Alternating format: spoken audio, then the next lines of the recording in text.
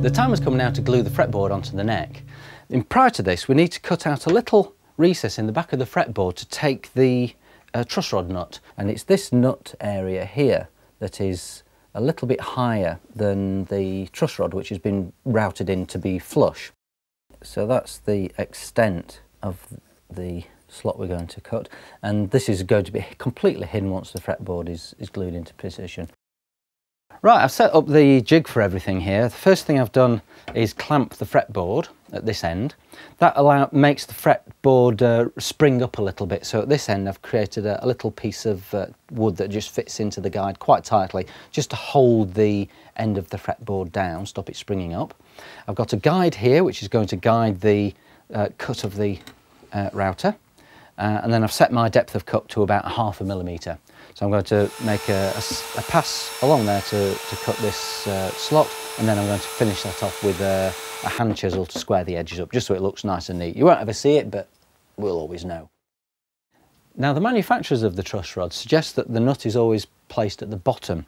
And the reason I don't like to do that is that you're putting the nut right down at the bottom. You've got to cut quite a deep slot for access to the truss rod nut, which also means you've got to have it slightly wider to allow for the key to turn. Now, when I've done it with the nut at the top, it allows us, as we showed before, to cut a slot and hold that in place. It has a little lip on the edge there. It does mean that the nut stands proud, so we have to create that little recess in the back of the fretboard, but that's no big deal. So that's just the way I do it. It does mean that when you turn the truss rod, it will bend in the opposite way to a conventional truss rod. So you'll have to, if you turn it clockwise, you'll actually create a bowing in the opposite direction to what you would expect. So we have to bear that in mind while we're adjusting the truss rod.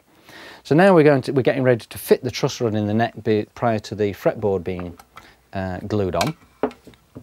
Now, before I do that, what I'm going to do is I have some very nice Teflon type lubricant, and I'm going to lubricate all these threads so that when it's in position there's minimal friction from the metal on metal, and so when you're adjusting the truss rod it's purely against the back bow. I check that it fits in our slot again.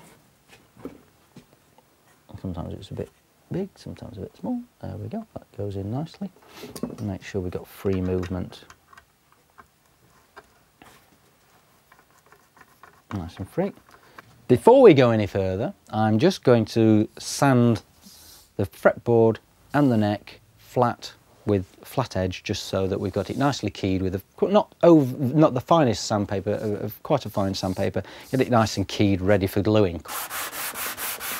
I mean, as a guide, the white marks that we've put on for this slot, once they've gone, which they've almost gone straight away, that's pretty much all we need to achieve, really. So that looks good to me.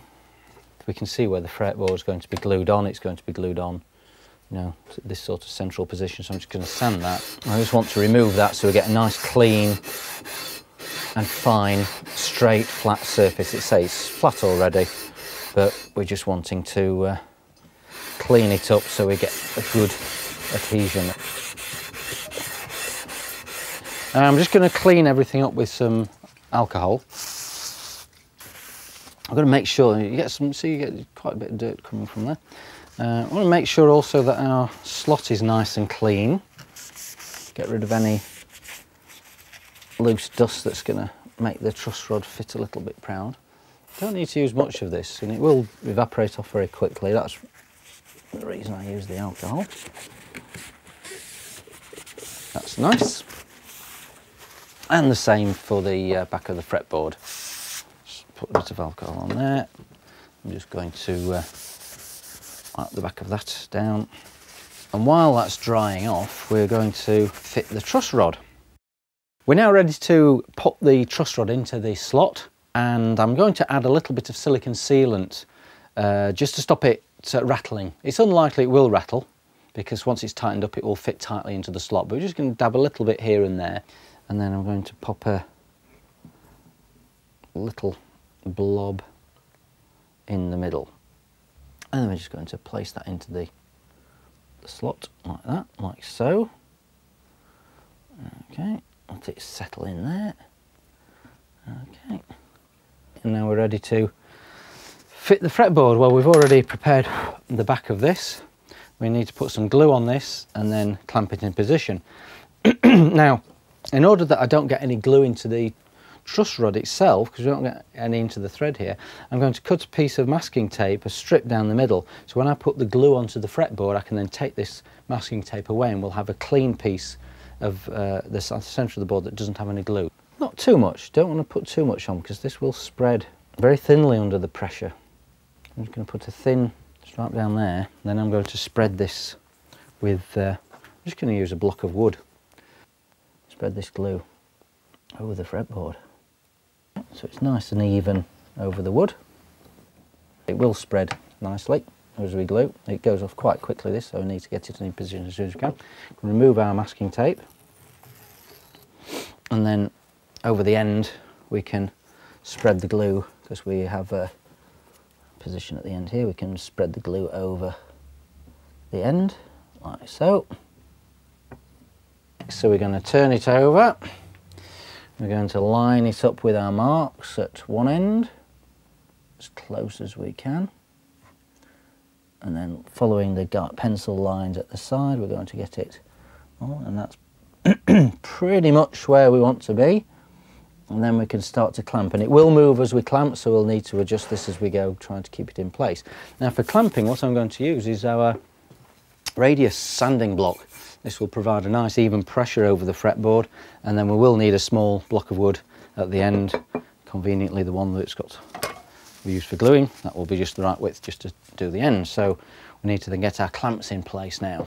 Okay, we can now put our block on. Try and get this as central as you can, because this stops you the pressure being applied in a skewed direction to the fretboard, so as you clamp it, it will clamp down.